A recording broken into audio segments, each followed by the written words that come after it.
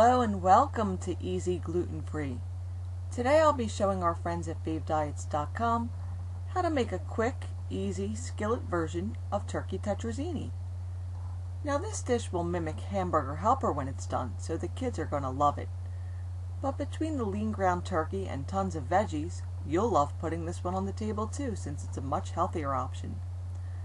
Now for this dish we'll need 1 pound of lean ground turkey, 1 small onion diced, 1 bag of frozen classic vegetables, 2 teaspoons of chicken bouillon powder, make sure it's gluten-free, 1 1/2 tablespoons of cornstarch, 1/3 of a cup of Parmesan cheese, 2 ounces of American cheese, 1 cup of water plus 2 tablespoons of water to mix with the cornstarch, 2 cups of milk, 8 ounces of gluten-free elbow macaroni, and some salt and pepper to taste.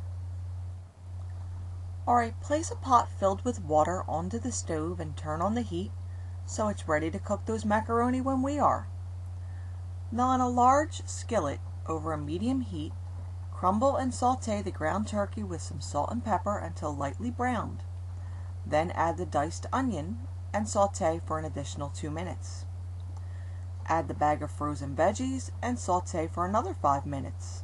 Now mix the cornstarch, bouillon powder, and 2 tablespoons of water together to form a smooth slurry and set aside.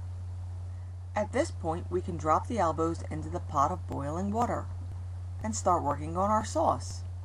Add the milk and 1 cup of water to the pan with the turkey and veggies and bring the liquid up to a boil. Then lower the heat and stir in the cornstarch slurry and simmer for 2 minutes. Stir in the grated cheese, then stir in the American cheese until everything is well blended. Then turn off the heat. When the elbows are done, drain them and add them to the pan with the turkey and veggies.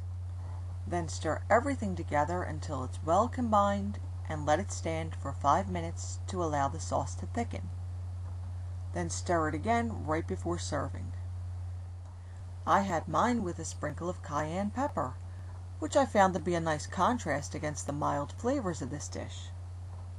I hope you'll give this one a try, and if you'd like to see the recipe in print, you could always visit my blog.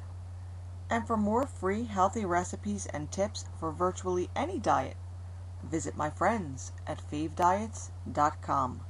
See you again soon.